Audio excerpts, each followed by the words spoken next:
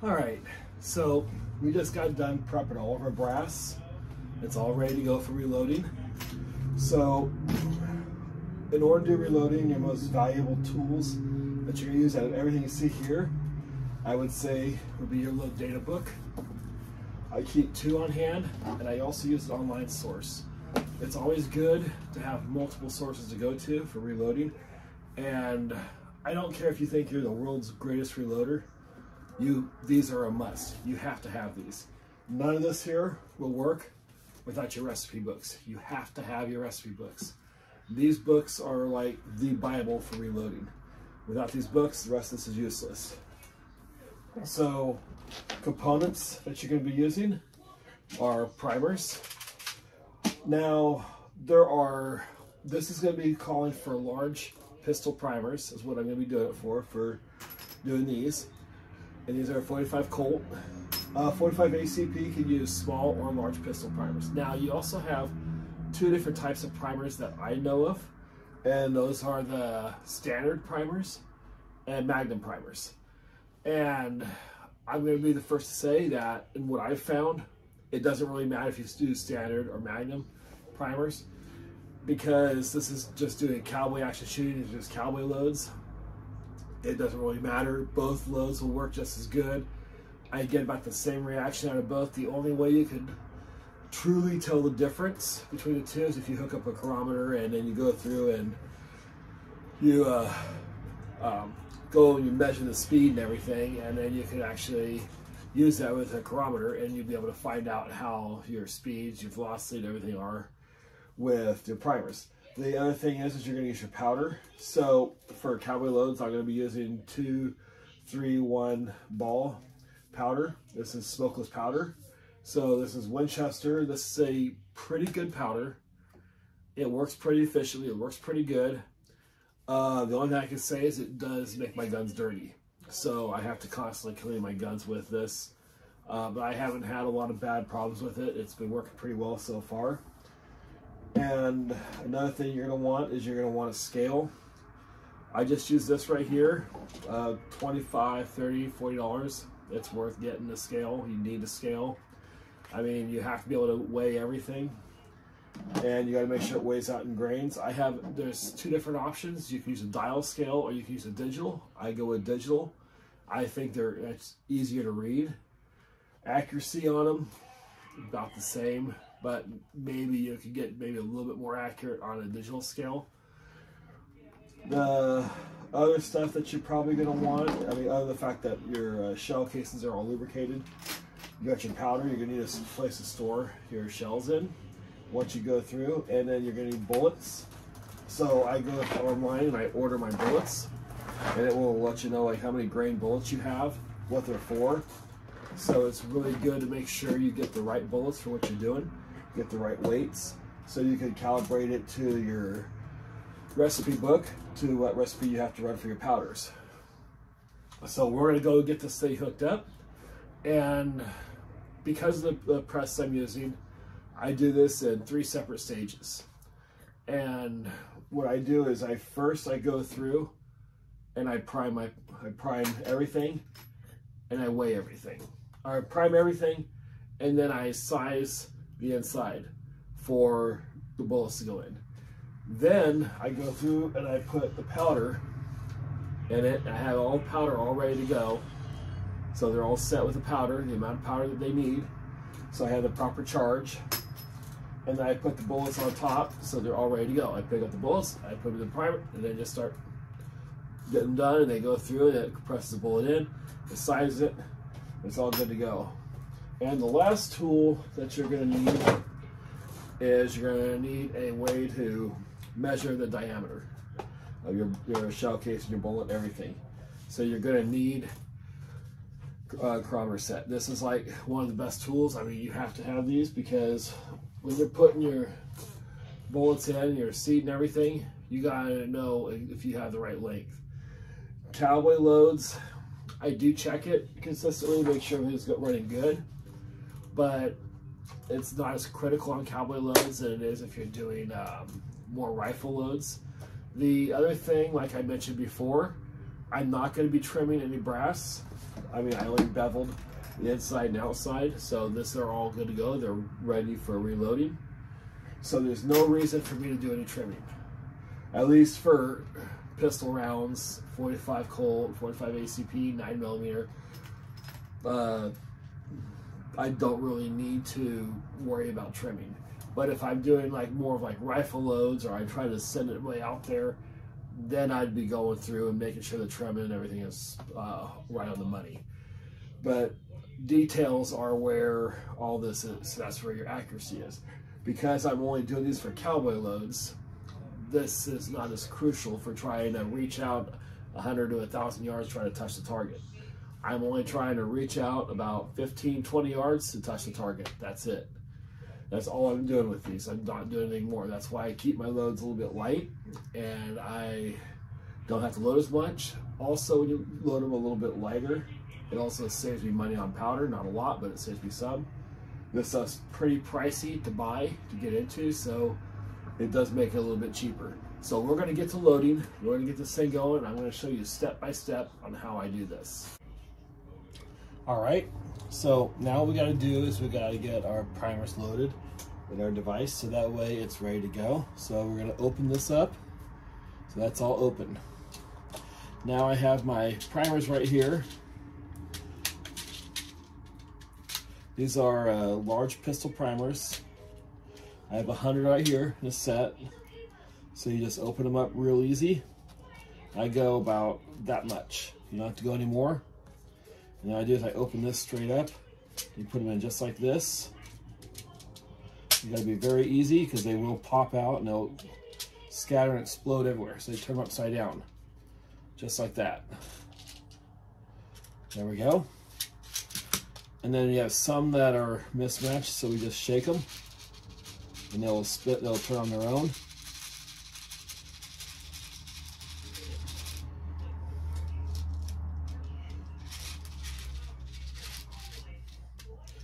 And then you just go through, you can turn them over and make sure they're all good to go. So we have a few here that didn't turn.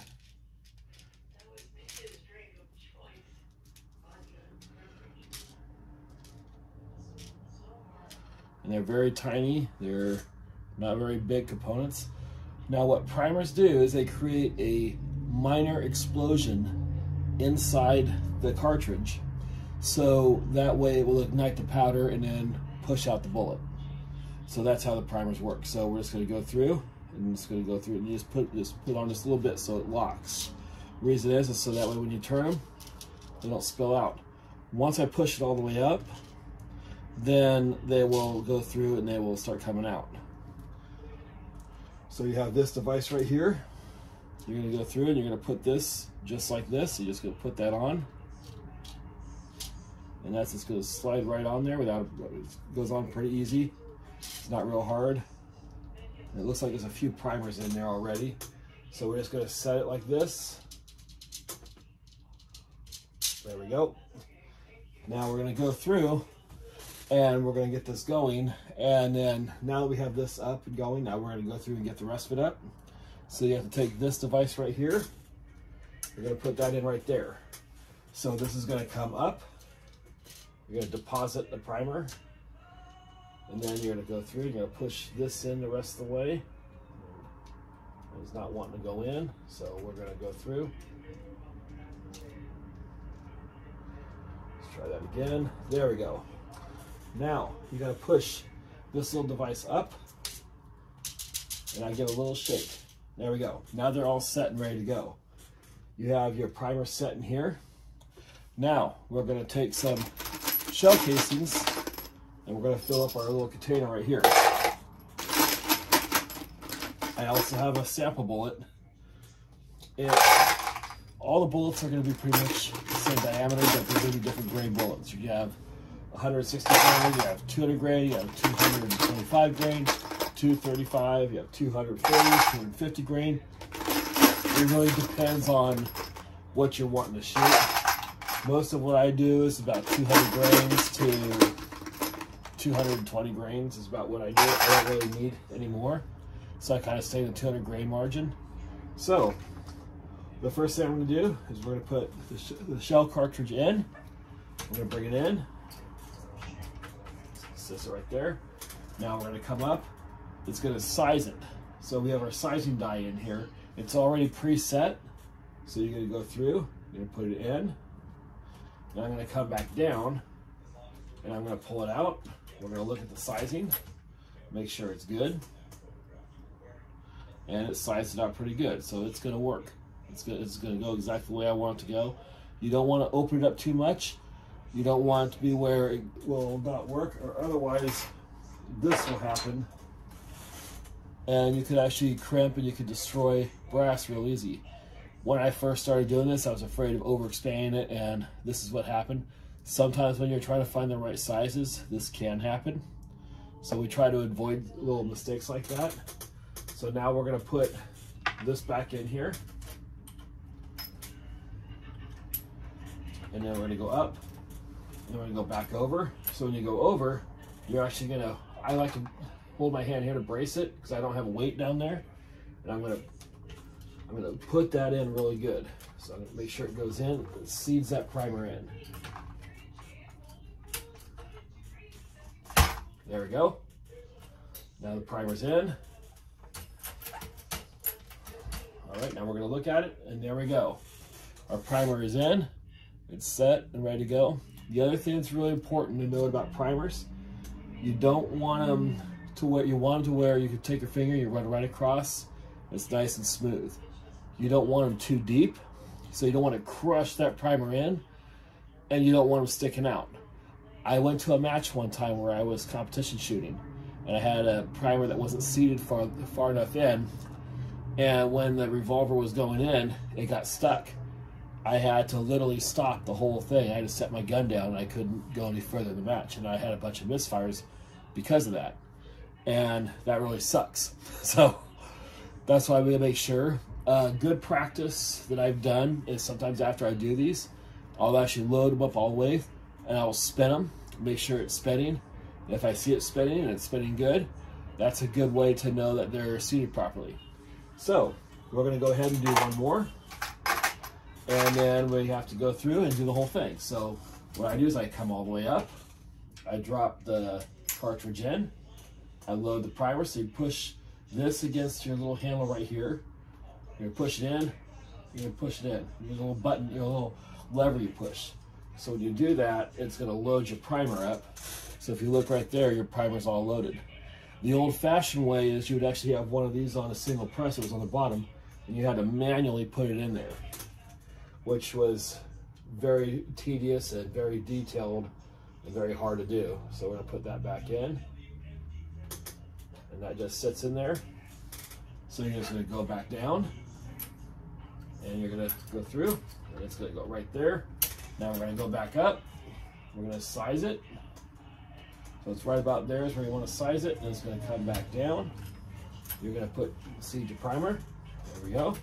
Come back up, put another cartridge in, pop another primer in, go up, and you just keep on doing the same process. And just keep on repeating and doing the same thing over and over, and it should work. What I do is every 5, I like to check and make sure that everything is properly going good and everything, make sure everything's all smooth, and I like to check, make sure the bullets are seating properly, because everything can shift on you. Things do shift. So there we go. Now we're gonna go back up, go do it again, pop that in, pop the primer in, and we do it again. And there we go. That is how I size and prime my whole setup. The reason why I do it this way, instead of trying to do it all at the same time, is because of the type of press I have. Yes, it's capable of doing multiple things at once, but I prefer to manually load my powder and do it that way instead of having a powder die on here and feeding the primer and then putting the bullets in. Yes, I could do that and do it all at once, but because I want to make sure I check everything to the details and make sure I do that, I get a lot better consistency with my powders and making sure I keep my powders at the level I want them to be at. Because if there's anything here that is very crucial, is making sure your powder is at its proper level. Because you don't want to go too hot, you don't want to go too cold, you want it right in the middle. I think of it as like the Goldilocks theory. You don't want it too cold, you don't want it too hot, you want it just right. That's kind of how I think of it. And I know it sounds kind of corny, but it's a good habit, a good exercise to get into. As I always say, and as a gunsmith that told me once, none of this is rocket science, but you want to treat it like it's rocket science. It's very crucial that you look at this as if it's rocket science, even though it's not rocket science. It is simple to learn, it is easy, and it is fun to do. I kind of find it therapeutic to sit here for hours doing this, but this does help a lot. So we're going to get about 1,000 of these done, and then we're going to go to the next step. Okay, now that we have our cartridges all ready to go, and all we have to do is find the measurement. Now we know that the bullets are going to fit in the cartridge. The primers are seated and ready to go.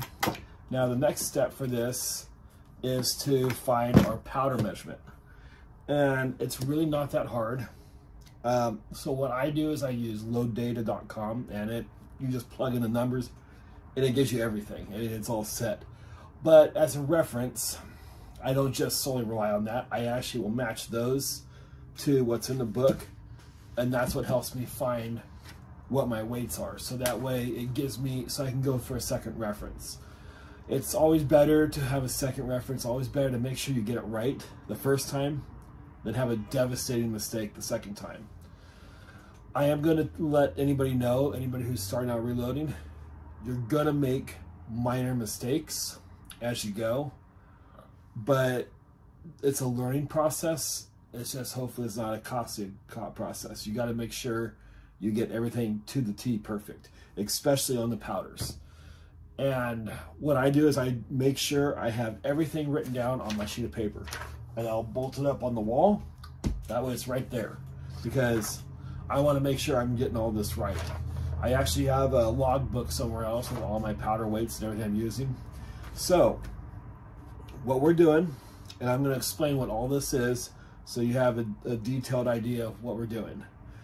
So we're running this powder right here, which is Winchester 2.3 ball powder. It's a smokeless powder. And like I said, it does run dirty. So we got our numbers and everything right here. So I'm going to explain it. So we're going to run 45 Colt, which that's what this is right here. It's 45 Colt. This is a load ready to go. And what I'm going to do is we're going to measure out 16. And we're going to want to know how much 16 is. That's the whole thing, is what you got to measure it out to. So we're going to get our chronometers out, and we're going to go through and get a measurement, so that way we can make sure we have it on the money. This just helps me know what's going on. All right, now we have our chronometers out, and what we're going to do is we have it at 0, so it's zeroed out. So I'm going to bring it back, and we're going to have it at 1,600. Or 16,000 is what it's got to be at.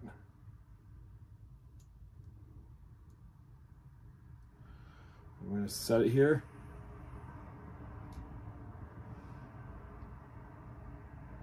And right there. So it's just shy of 16,000. So it's pretty close, but that's pretty dang close. Right now it's at it's sitting just under 16. So this is going to work. This will be okay. I mean, not everything is exactly perfect, but you want to try to get it within that range. Now, you have RNFP. So that is what this bullet is right here. And the definition to that is it's a round nose, flat point. And right here, so it's RNFP, 200 grains. And then this is a powder that I'm running at Winchester 2.3 ball powder. And right down here is our loads. So what these numbers are right here is the PR is my pressure. So that's how much pressure it is at 5.9 as a low. And it's 13,800 pounds of pressure when you're running at 8. So 8 is very hot. That is high. I'm gonna do everything I can to stay away from 8. You do not want to be at 8. There's no reason to run this at that level. So at 5.9, I'm going to have a load between 5.9 and 6.4. So I'm going to set it up for right in the middle there. So I'm going to probably set this up at 6.2. 6.2 is probably where we're going to be sitting at. I don't see any reason why I should go any colder or any hotter. That's right in the low end. That's about right for the cowboy load. So we're going to set our powder for 6.2. So we got our powder measure right here. We got our scale right here. Now what we're going to do is we're going to set up our powder measure. So what I'm going to do is I'm going to go ahead and open this up.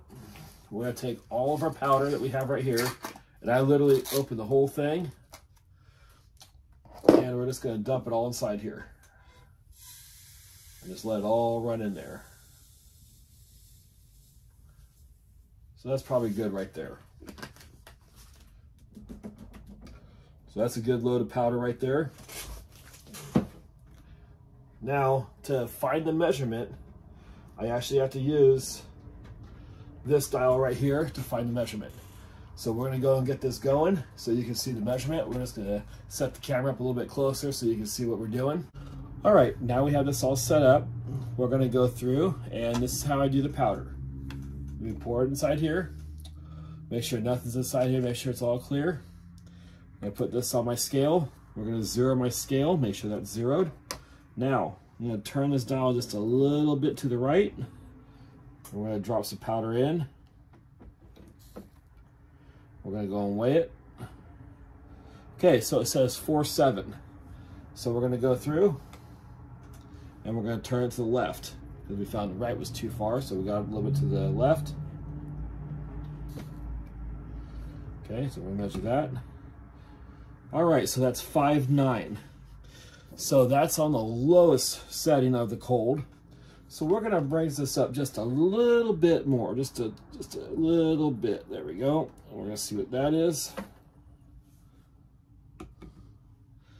All right, that says 5.8, 5.7.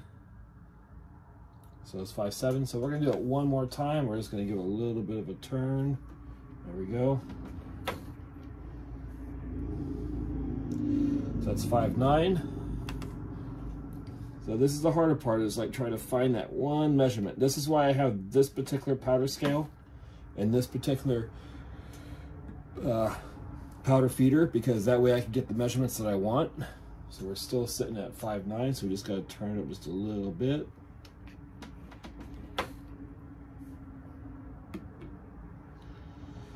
All right, so that's at 6.2. So I believe that's going to work. That's 6.2. So since I have it between 5.9 and 6.4, that's at 6.2. So if anything, maybe I could drop it down a little, but I think 6.2 is right at the right range. So now we have it at the right range of what we want to be at. And I'm going to show you how we're going to do our charge now. All right, now this is what I'm going to do. We're going to go over, we're going to put a load on. So first things first, you want to put your die on for the crimping, and then what that does is it pushes a bullet in and it will crimp it into place. So first things first, we're going to go through, we're going to check our load. There's two ways you can do it. One, I could put a shell case on here, I could zero it, or I could just put this thing on. I pour the powder inside our little measuring scooper, and it says it's at 6.2. So I'm going to drop that back in there. And I usually check these every 5 loads. So I do 5, and I check it. Do 5, do check it. Because this could change on you at any time.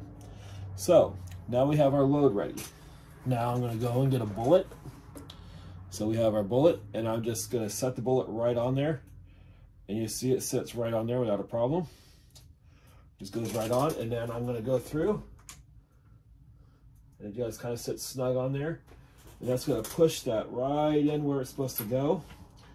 Now that it's in there, now we're going to bring it up, and it's going to load and do the process just like we were doing before. So what I do is I go very easy. I don't try to rush it. I just try to take it easy. If you go too fast, you can damage your cartridges, you can mess things up, you may not get what you want and the results. So we're going to go look at it. And right there we have a nice good crimp. I'm going to go and just go a little bit more on the crimp, but otherwise I think it's pretty good. Okay, there we go. And there we go. So that's crimped on there. It looks good. It's going to work for me. That is a good cowboy load. That's going to do the job that I need to do. That's going to be able to shoot and be able to have a nice accurate shoot in the plates I'm shooting. So we're going to go ahead and do one more.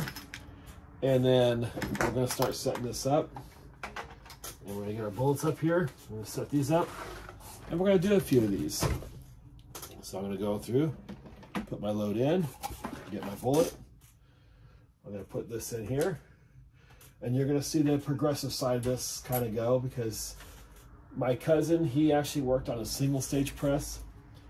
And one night he would do 50 rounds. I called him up and I said, why don't you go get a good press? Put the money in, since you know what you're doing. Get a good press and actually get something nice. So he went and broke down and bought a Dillon. And now he does reloading, and he did like 1,000 in one night, which he was pretty amazed on how much he was able to do. So we're gonna go get another one here. Put that shell casing in there, put the projectile inside there, so it's all ready to go. And this is how I do my reloading. I want to say there's no wrong way of doing this, as long as you follow the principles, as long as you go exactly what you're supposed to do and do what you're supposed to do. As long as you're not taking shortcuts and doing anything you're not supposed to do, there's no reason why this should not work. Now, say that you're reloading and you double charge it. You double charge it, you're gonna take a chance of your gun blowing up.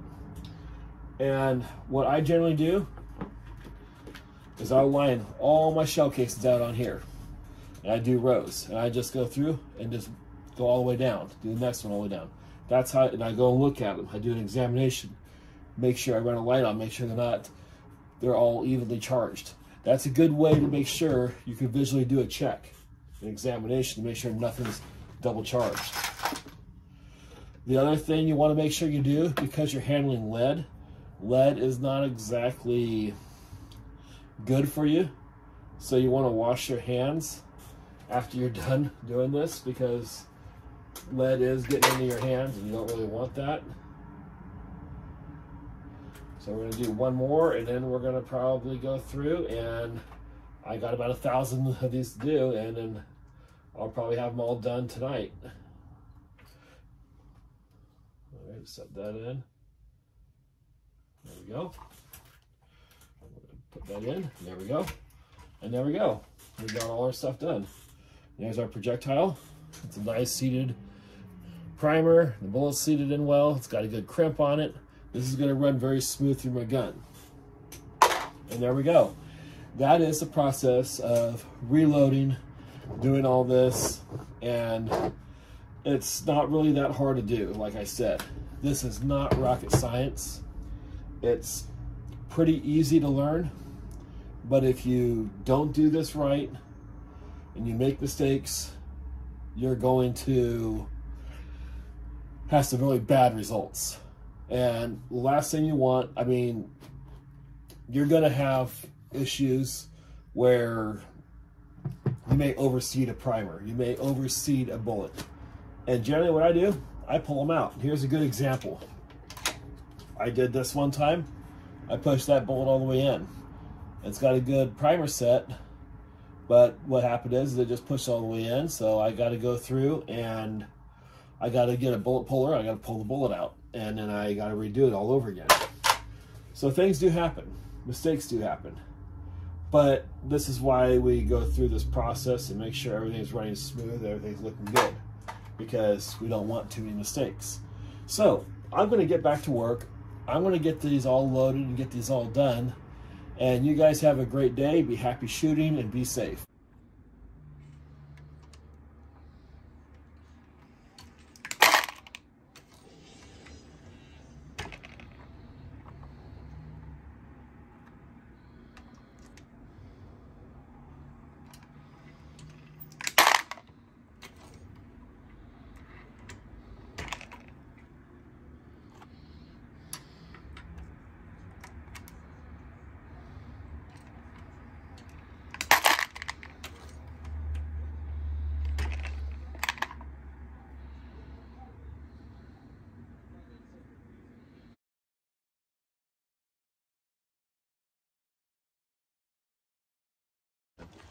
Gotta move this or it will grande.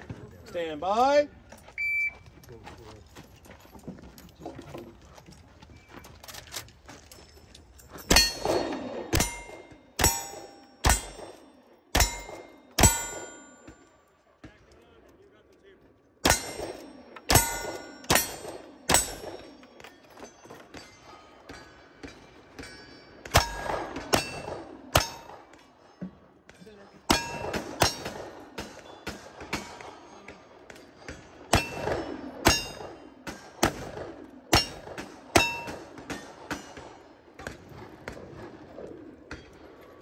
Other side, other side.